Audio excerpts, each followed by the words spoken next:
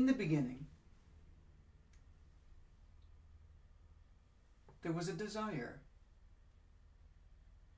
or not. Maybe there was a brother who had an instrument in the closet. Maybe there was an instrument hidden in the attic. Perhaps there was a vacancy in the school band for trombone. But you actually wanted to play trumpet. In the beginning of your playing life, there was a start of some kind. That's right. There was a start of some kind. And how often do we think about that start in our later years? So we're going to start there as the opening for this year's Frequency Bone Summer Music Connection 5. That's right. This is going to be the 5th year of our online music camp, Music Connection. And I thought I would spend some time talking about playing through the years. Actually, that's going to be the title of the whole summer. Playing through the years. Whether you're just starting out, welcome. Whether you're in high school, middle school, whether you're just about to enter college, whether you're in college, undergrad, master's,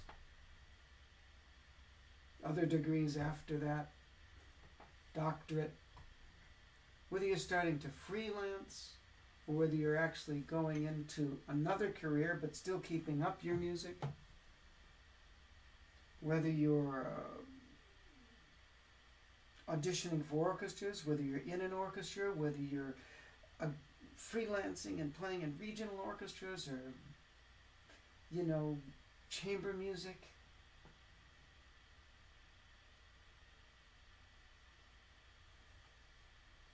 It makes no difference. You're still in a career that hopefully will have longevity. And since next year, I will have been playing trombone for 50 years. I guess right now it's 49. I feel rather qualified to talk about playing through the years.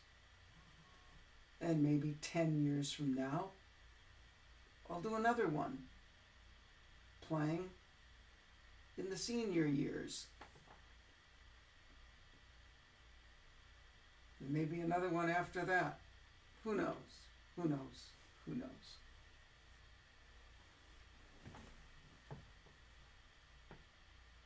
But for those of you who are starting out, and you want to watch this, remember that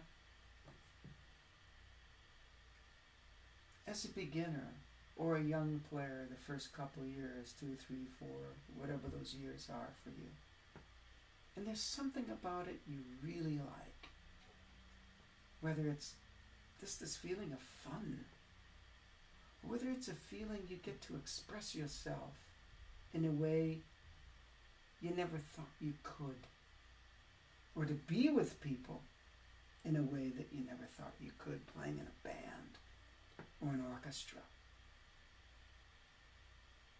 Try to remember those moments. Feel that exhilaration of that new piece.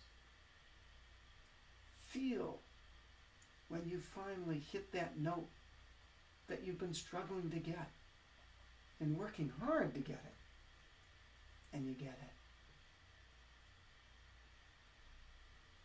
Because one of the things I want to address is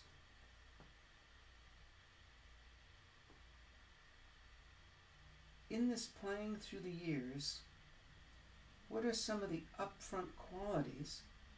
This is for everyone, obviously. What are some of the upfront qualities in our mind, in our thinking, our emotional state?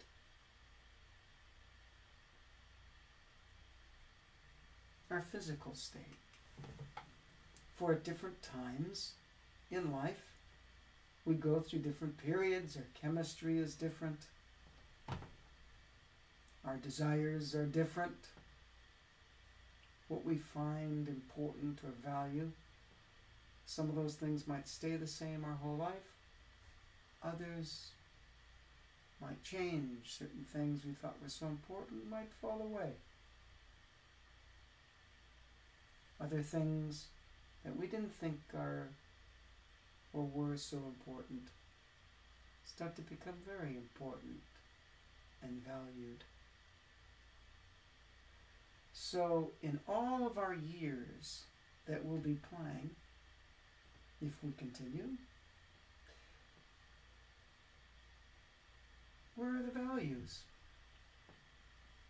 Where are the loves? Where are the ups and downs? Because at every stage, all those things exist. The ups and downs at certain levels or certain stages of playing might be physical. Other times might be more emotional, which can affect the physical. Other times might be more things just in our mind. You know, I saw this one professor at a school, they had on their wall, playing is 90% mental. Well,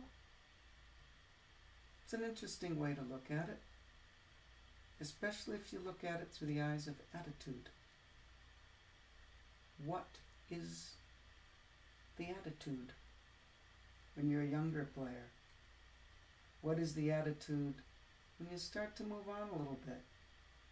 Maybe you decided in late high school, you know what? I want to go to college and take up music, be in music, continue my instrument.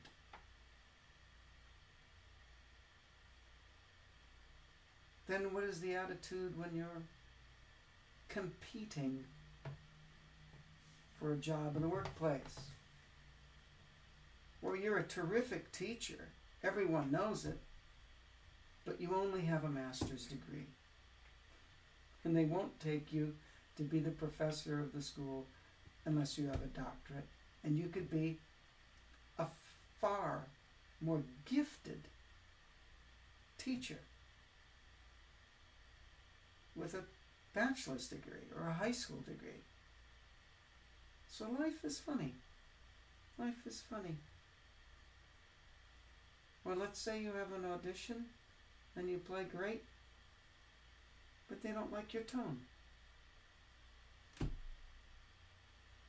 Or there's something a little bit in the style that they didn't feel would fit in their section or their orchestra.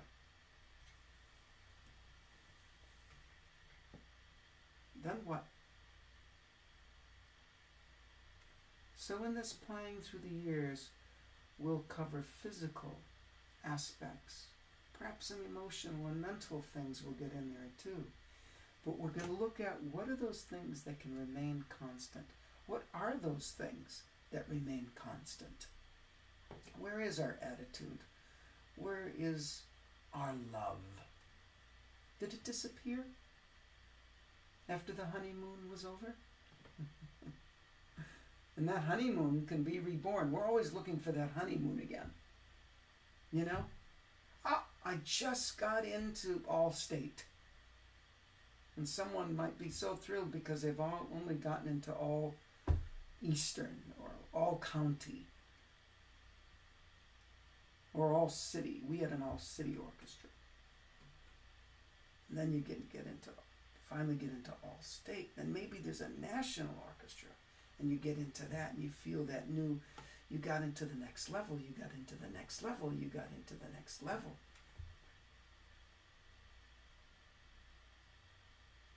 There's always levels. And sometimes those levels don't have a name that everyone can recognize. But you know those levels. And I'm sure sometimes others recognize them when you're in them as well. What about being in a perpetual honeymoon? That you have to, as much as you practice your scales and breathing, or whatever instrument you play, you have to sometimes at certain times remember what you love about it. And what is going to endure the whole span of playing through the years?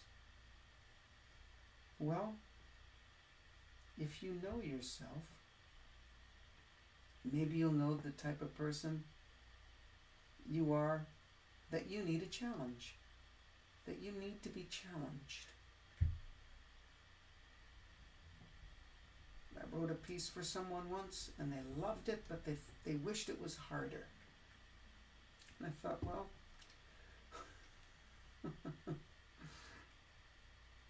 maybe you missed the point of the piece. Or get someone else to write you another piece.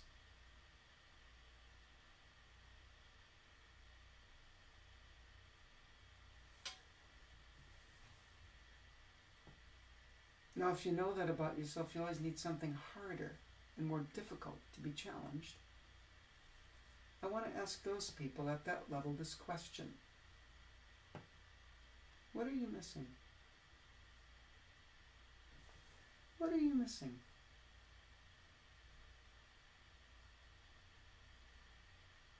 Is there something that can't see things new? Do you really think you have everything that you play down so pat that you can't open it up? Like someone who reads a book several times, and every time they read that book, they get something different from it. Or that movie. What is in us that gets kind of old and bored so quick? These are important questions in playing through the years. Nothing wrong with challenging. Nothing. But as you've probably heard me say before, it's not what you do, it's the reason why you do it. And if you know you're the kind of person that has to set up 4 recitals a year, you're really not going to be motivated to practice, and you love putting on recitals, please do it. Know what you need to create your growth, to keep yourself stimulated, to keep yourself engaged in your music. Variety is excellent. It nourishes different parts of us.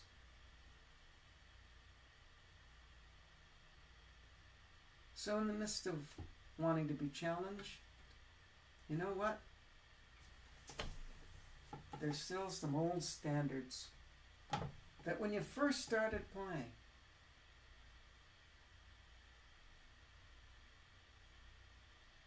they still exist, and you probably liked the challenge of even being able to play them.